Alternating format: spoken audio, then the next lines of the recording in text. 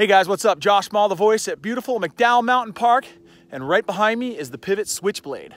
I wanted to take a few minutes to tell you a little bit about this bike that I'm getting to ride today. Really cool machine, obviously a full suspension bike that is actually, they call it the Switchblade because it can go from a 29-inch wheel to a 27.5 all the way through to 27.5 plus. It's a really cool bike, solid, sturdy, with boost spacing front and rear, through axles of course with that.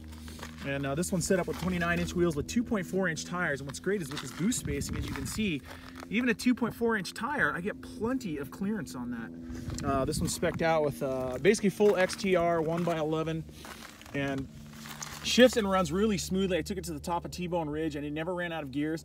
And what I liked about this bike going up the ridge is as I was climbing, it was super stable. I didn't have to worry about balancing. I could focus on just paying attention to what my feet were doing on the pedals to make sure I could find traction. Now, the other thing I really like about this as I was coming up the sport loop, climbing up through the burner section, is that I was able to lock out the Fox rear shock and also the front shock, and so it would just climb like a rigid bike. It felt good.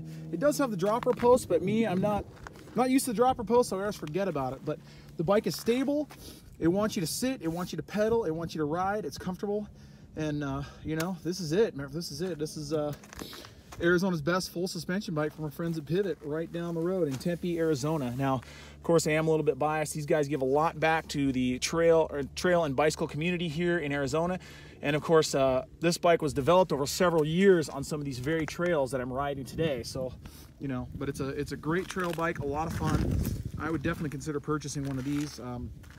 Only drawback I see is maybe that the water bottle's a little low. I had to reach really far down, but with that, the center of gravity is lowered, and this is the kind of bike where you'd want a hydration pack, and maybe you'd have the water bottle just a spare thing of water. So all in all, fantastic bike, great ride. I look forward to riding more, and big thanks to Rage Cycles and Pivot Cycles for putting on the demo.